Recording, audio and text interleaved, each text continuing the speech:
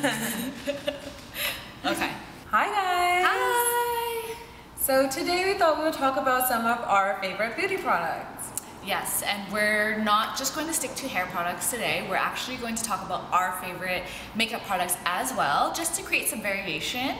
So these are a couple of the things that we can't live without personally. Yes. So, yeah. Okay, Harjit, why don't you start? Okay, so one of my favorite hair products that I cannot live without right now is Co Death Valley. So this is a dry shampoo. It's amazing. So with my hair, because I don't really like to wash my hair that often, I do it probably every third or fourth day, just because I feel like, who has that much time? It takes a lot of time to style your hair. I don't. Look at our hair. We have thick hair. We don't have time to shampoo every day. No. You literally have to like schedule it into your life. Like, and if you do, kudos to you. Yeah, good for you. I did that when I was 18. I worked 2 days a week and I had a lot of time on my hands. Yeah. Now, not the same.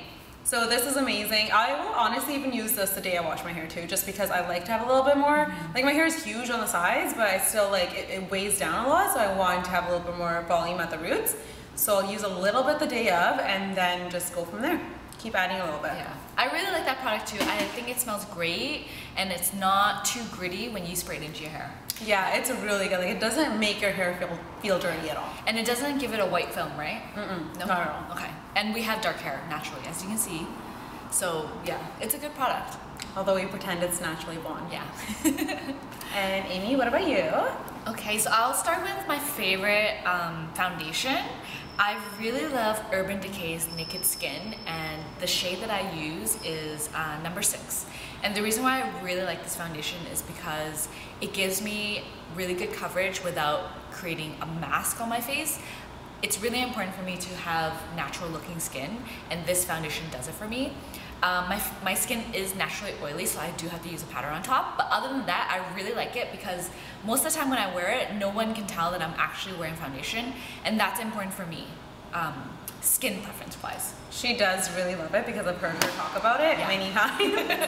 It's really good, guys. So if you're looking for a natural looking foundation, go to the store, get a sample, and try it out.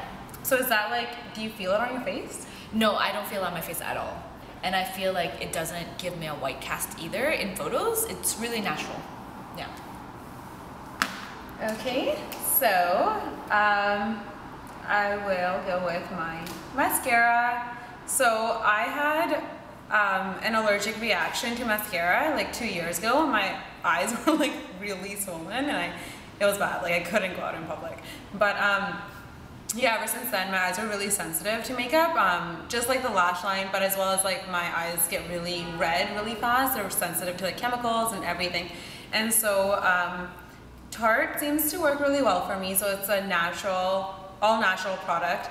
And it doesn't have like, it doesn't make my lashes look as thick and long as other mascaras might, just because they do have more chemicals in them. But if you're looking for like just a natural look that will still enhance your lashes a little bit, like my lashes are pretty short, but it just gives your eyes a little bit of a pop. This is great if you have sensitive eyes. I really like it. So it's the Lights Camera Flashes. Nice. I like the packaging on that. I like the gold. It's really cute. And I actually have one of our other coworkers, she has sensitive eyes too, and she bought a Tarte mascara with like the purple packaging. I'm not sure which one that is, but she said that one's really good and it actually gives you a little bit more volume in your lashes. So I do want to try that next. So that's another little tip. Maybe that would be better for you. I think that's a great tip for people with sensitive eyes. Yeah. Okay. And for my hair product, I really love the Oribe Gold Blast Oil. I put this into my hair before I style it, and I only put it from the mid shaft down to the end. And this is a really concentrated product, so really you only need 2 pumps if your hair is thick like mine. And I just scrunch it into the end, and sometimes I let it air dry or I style it out. And the reason why I love this product so much is because it actually makes my hair look healthy, even though it isn't. So, so it's important, you know, if you have like chemically damaged hair, or if you like to highlight your hair a lot, this is a great product to put in. And just know that you will be protected from heat and UV rays as well. So it's great.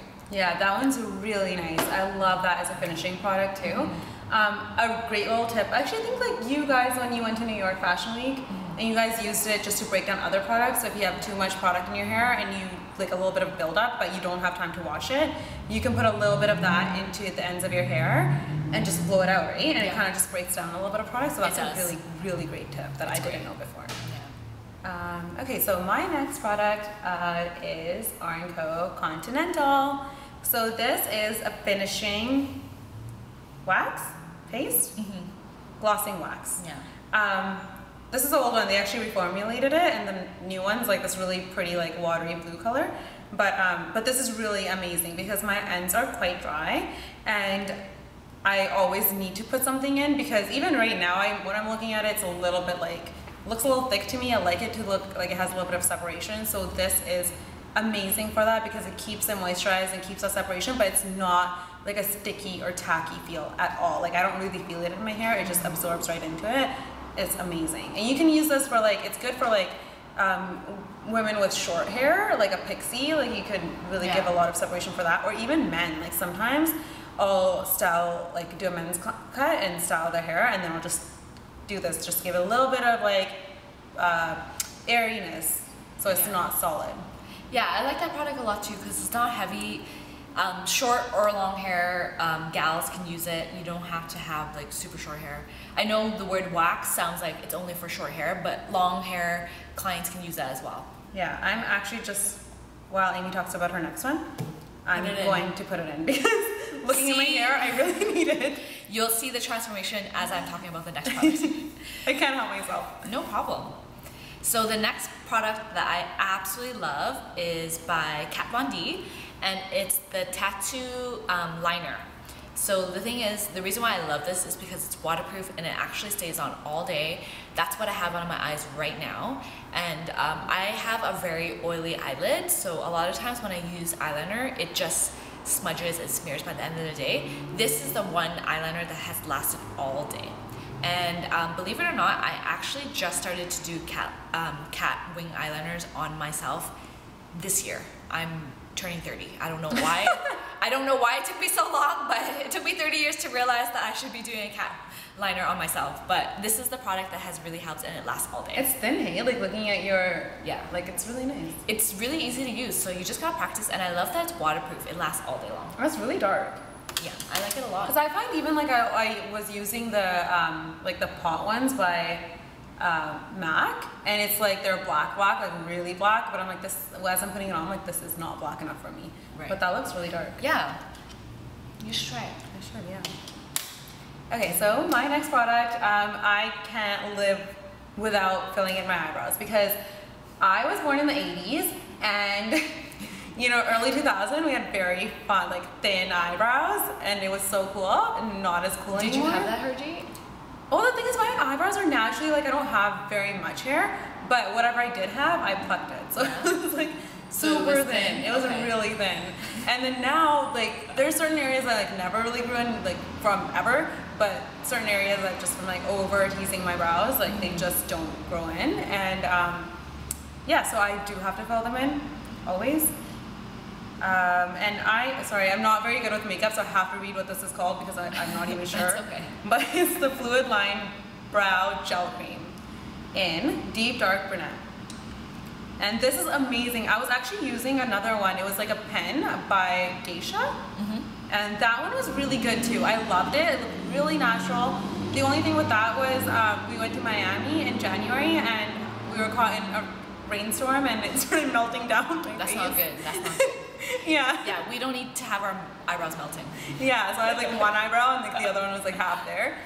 So I had to change to this, and this is really great. Like I don't find this has like, even hot yoga, like nothing, it doesn't really smear at all. And then I use a MAC angle brush, which is 266, and it's really nice because I can kind of like give it a nice fade in the front, so it doesn't look like too solid. It looks good, I like it. Thank you. Okay, so the last product is another dry shampoo. I like the Dry Texturizing Spray by Oribe, and the reason why I like this is because it really does absorb all the oil in my hair. I have really thick hair and the top is healthy, so it gets really greasy really fast, and this is the spray that really helps get rid of it, and it does not leave a white film. And also, the nickname we give this product is back comb in a bottle. So if you do want like volume, you can spray this into your hair after you blow dry it and just tease it, and it really holds it in, right? Yeah. Yeah. And this is like, what was the statistic on this? Like it sells out in North America. Oh, we sell like 1 bottle a minute or I think it used to be like 1 bottle every 2 minutes, and now like they did like another. Yeah, now it's like 1 per minute. In North America. 1 per minute for this product. All you need to do is try it out. They do sell it in travel sizes, so if you're weary of buying a large bottle, buy the travel size and guarantee you will just stick to this product. It's amazing. It's like, it has, but the thing with that is like it's very strong, like it's a very strong product. So you always want to start with a little bit. If you need more, you could always go in and add a little bit more. Don't just go crazy right away. Yeah, don't go crazy. With this one, I do go a little crazy right away, but I can get away with that because this doesn't have the same texture as that. That is dry texturizing. Yeah. This is a dry shampoo. Yeah. Alright, so that's it for our favorite beauty products for now, and please let us know what you like to use on your everyday hair routine. And let us know if you use any of ours. And yeah. let us know what you think of them or different ways they use them. And do you have any recommendations for us? We're open to anything. Or if you have allergies, let me know. What do you use? Yes, what do you use on your eyes? Because Harjit's eyes are very, very sensitive, and she needs recommendations on whatever, right? Yeah. Yeah. Okay. Well, tune in next time, and please follow us on Instagram and subscribe to our channel.